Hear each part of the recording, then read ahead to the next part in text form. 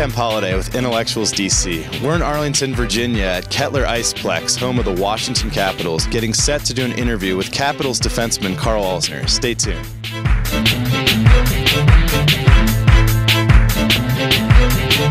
Karl, how's it going? Doing pretty good so far. Just finished practice. It was a good one. A little bit of battle drills, which is always nice to see for us. Yeah. So you guys sit about 2 games over 500 right now. Where do you guys see yourself at this point in the season? And better than you'd like to be, or right where you think you feel you need to be? Well, right now we're lucky. We're still in second place in the division. That's important. But you know, we want more, and we expect more. We know Pittsburgh is going to be a contender for us, and it's going to be a battle to try and win the division this year. But yeah, we need to do a little bit more. We know we have it. It's figuring out the little details, and sometimes we go to sleep out there, and that needs to be fixed. I think it will be fixed. Winter Olympics are right around the corner, and your name is being mentioned quite a bit as a possible selection for Canada. What are your thoughts, and what would it mean to you personally to get the phone call? Well, it would be unbelievable. I would be shocked. So there's my thoughts, I guess. That would be a dream. I've watched so many of those, and it's not even a thing that I ever thought would be a possibility. So the fact that I'm even in the conversation for that is good enough for me. I need to do quite a few things in order to make that team, and probably a couple good breaks, but I'm happy with what I've done so far, and if I get a chance, then I'll definitely make the best of it, whether I'm playing or whether I'm watching. I'd just like to be at the Olympics. Speaking of back home in Canada, is there anybody who was influential growing up, whether it be now or back when you were growing up, getting you into hockey, that has really made an imprint on your life personally and why you're such a talented hockey player and continue to grow as a player?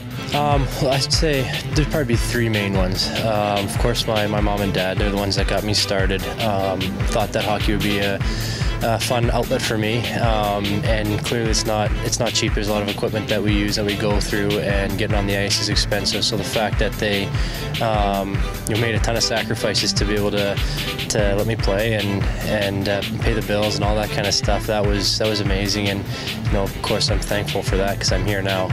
Another one would be a guy named John Calvano, who's a coach of mine. I had from when I was I don't know, maybe about 10, 11 until 18, 19, 20.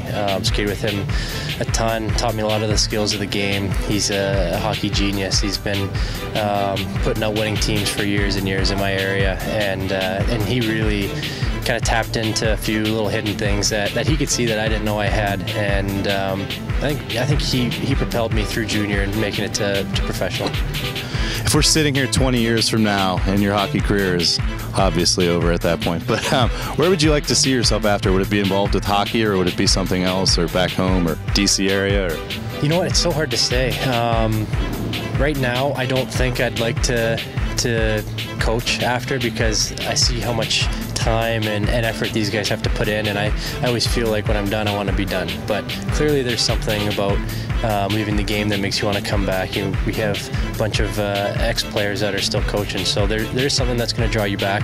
I don't know if it'll draw me back, but that would be something I'd throw around. If not that, you know what, just something local. Maybe coach a team locally, a junior team, something with a little less pressure, a little less time commitment, or I don't know, even just work at Home Depot. I'd be happy with something like that. I just want to be a local guy when I'm done playing, whether it's here or whether it's back in Calgary or Vancouver. Just I have a feeling I'm going to want to be pretty low key. Karl Alzner from Kettler Iceplex in Arlington. Thank you, Karl. All right, thanks a lot.